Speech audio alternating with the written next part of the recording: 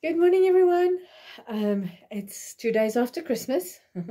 I hope you all had a wonderful Christmas.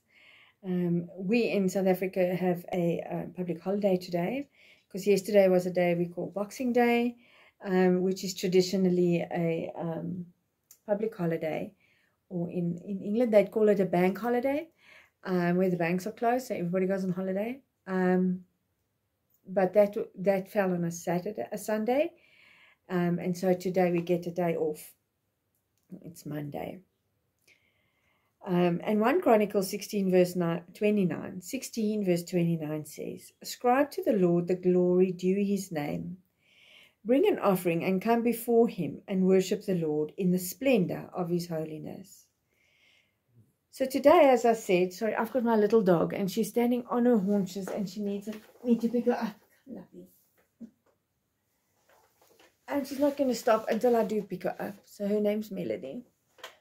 So let me see if I'm not too distracted by her. So today, as I said, is a day traditionally that we would have off, and it's called Boxing Day. And it's a day that you give the less fortunate leftovers of food, and it was actually a day of celebration for many very poor people in times when this started.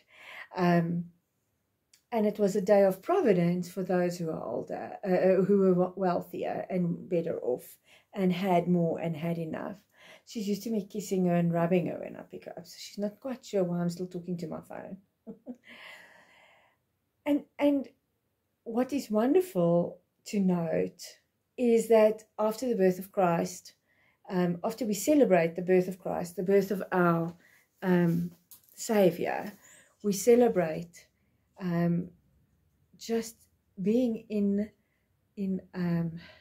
overflow, in more than enough. And in our more than enough, we can bless those that are with us and next to us. Some people have a bittersweet taste about this whole thing, and they say they didn't always get new things, and I think to me that's all a bit academic, because it was a day of providence. It was a day of giving, and more than just receiving, it's about giving and being blessed by the giving that you do and undertake. And so I want you to look at what you've done. Our Christmas was not poor at all. We had enough of everything in that, but we often try and buy our children quite a significant present, or something they need for the next year. And we did some of that, but we couldn't do it like we would normally have done it or have done it in the past. And what was wonderful to see is our girls were going, well, life has happened in these last few years. Life has been a bit difficult, or a bit uneasy, or a bit tenuous, or a bit unsure. And so from all these things, for us to get what we got and be together as a family, and everybody is there. And we're a family unit of 5 originally, and now we've got a few extras, young men. And we're still complete. A crazy pandemic that has swept through the world has touched us, but not affected us in a way, our family, in a way that is full of sorrow. Yes, I lost some very, very good friends. And there's a very good friend, a few very good friends that are still struggling with latent problems.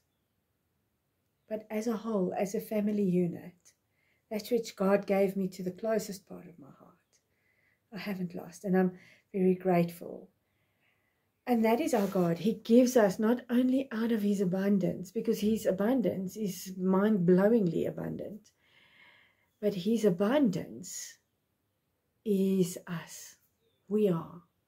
He gives us freely to the world so that we can love and give, and then he fills us with what we need to give out of our abundance of God.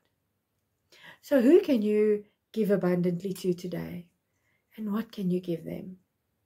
And if you say that every day for the next 360 whatever days we've still got this year,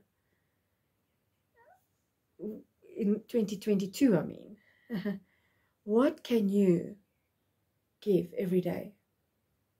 that is unprecedented and abundant in God's blessing. Have a wonderful day, and we'll speak again tomorrow.